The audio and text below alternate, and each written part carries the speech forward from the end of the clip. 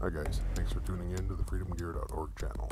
At freedomgear.org, we sell the highest quality solvent trap kits, adapters, and muzzle devices on the market, as well as other survival supplies. If you have not checked us out in a while, we highly encourage you to do so, as we are adding new product offerings all the time. Today I'm going to be reviewing our latest products, which are now available with custom Cerakote finishes. If you're not familiar with Cerakote, let me explain what it is. Cerakote is a type of ceramic coating that is often used to provide a durable and protective finish for arms, knives, and other metal objects.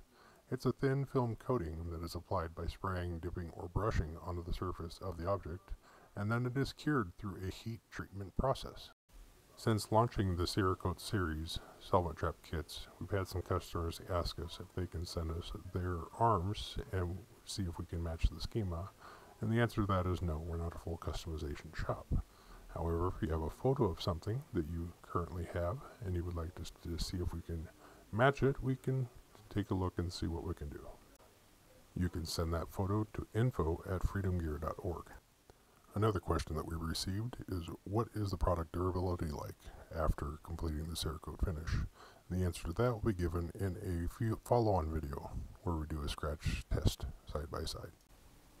Alright, so let's move into the actual video now of the process of making a Cerakote solvent trap kit. As you can see here in our sandblast hood, we have some of the parts that we sell as part of the kit that are going through the process of cleaning. In this process, we have to remove all dirt, oil, and any other grime that might be in the product.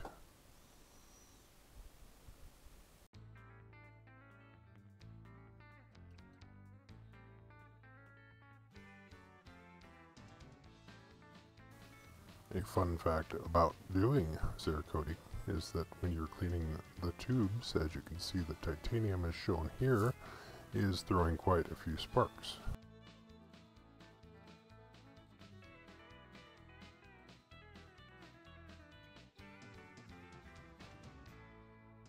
With the aluminum tubes as shown here, as you can see, there is no sparks being emitted, very few.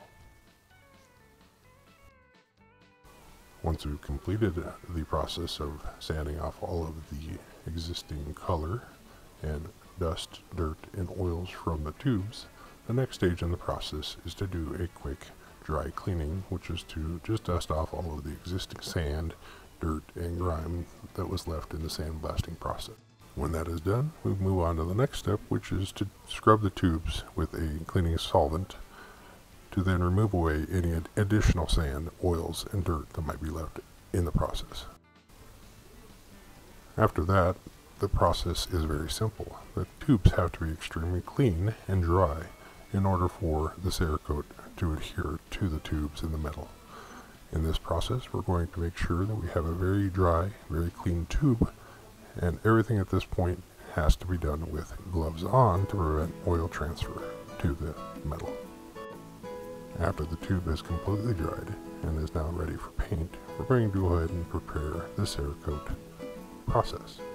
For this, we're going to use our basic airbrush gun, which you can get at pretty much any Amazon or any online retailer that sells that type of stuff. Cerakote is very unfriendly to these guns though, so a thorough cleaning after every use is highly needed.